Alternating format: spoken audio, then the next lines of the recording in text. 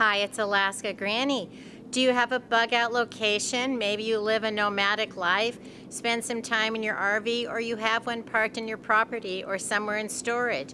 Have you thought about what if you needed to actually bug out and go to your bug out location to a secondary place, maybe take your trailer, your camper, or what if you live a nomadic lifestyle and suddenly you're stranded or something happens, you have a breakdown or you get stuck because of the weather? What can you do to have some emergency food on hand so that you know you'll have enough until you can figure out what to do next? You may have thought you were going somewhere and you're not. Guess what? You'll have your emergency food on board. Well, one of the things to consider are these emergency meals that you can get in buckets from Augason Farms. I bought this one at Walmart a few weeks ago, and it's 3 full days of food for one person, and it was only about $20. You can see it comes in a very compact little bucket. It's very sturdy. It clearly says on the front that it's a 72-hour emergency food supply for one person kit. It meets the QSS quality survival standards of at least 2,200 calories and 50 grams of protein per day. The label shows there are 2,667 calories per day, 56 grams of protein per day. There are 42 servings and up to a 25-year shelf life. Just add water. Included are 5 meal packs of maple brown sugar oatmeal, banana chips, creamy chicken flavored rice, creamy potato soup, and hearty vegetable chicken flavored soup. If you look on the back, it tells you all of the ingredients in each of the packets of food that's included in the kit. It also tells you right on the back label any of the allergens. It tells you it includes milk, soy, and wheat. So you can open the bucket and inspect the contents, and as long as you don't open the packets, they're still going to last the lifespan. It comes already sealed up, and it can be in storage for 25 years. Of course, it's not going to be the ideal situation if you keep it in a shed, a bug out location, or your RV, because the weather fluctuates, the temperature extremes.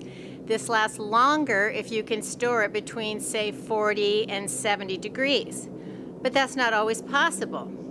The nice thing about these emergency meal buckets is they're compact, and you can store them away in a lot of different nooks and crannies and cubby holes, and you have several days worth of food.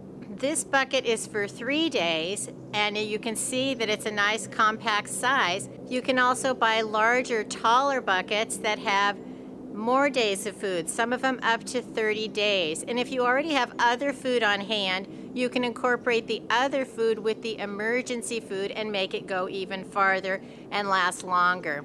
Because they're dehydrated meals, you do need to have some kind of a way to heat up water and rehydrate these so that you can get the full benefit of the meals. Here's 3 days of meal packs I put together myself from foods that are just on the shelf in the grocery store. And you can see they take up far more room than this emergency food supply. Plus, it's much heavier. And if you're in something like an RV or a van, you need to make sure that you use the smallest amount of space and the least amount of weight. When I put these meals together, they're like MREs. They're meals ready to eat. Nothing needs to be cooked and prepared like the emergency buckets. That's one reason they take up more space. And they're heavier, but they don't last as long. What did I put in my DIY MREs? I put 2 of the Hormel Completes, 2 fruit and grain granola bars, 2 sweet and salty granola bars, 2 cups of applesauce, and a pack of yogurt trail mix, which would equal the full amount of calories a person would need for an entire day. If you wanted to share your meal, then you could still have it for 2 people, or make it last for 2 days with less calories, less food. Foods like the Hormel Completes aren't going to last in a freezing situation either, which is one reason that the dehydrated meals are a great idea. To replicate the amount of food in the Augason Farms 3-day bucket, you could use the Knorr rice or pasta sides, but you would need 12 packages to make the same calorie count, Plus you would need some oatmeal and some dried fruit. So you can see it's still taking up a lot of room, and these aren't packaged to last for a long time.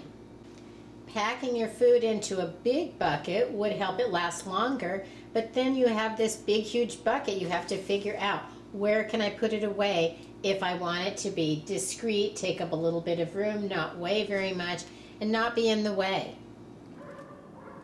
No matter what your circumstances, take a few dollars, invest in some long-term food storage, and put it away where you'll have it in case you need it.